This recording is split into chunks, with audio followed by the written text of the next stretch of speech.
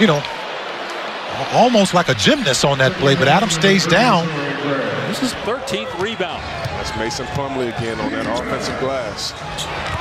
Adams, Plumlee goes over the top. And Adams making sure he's okay.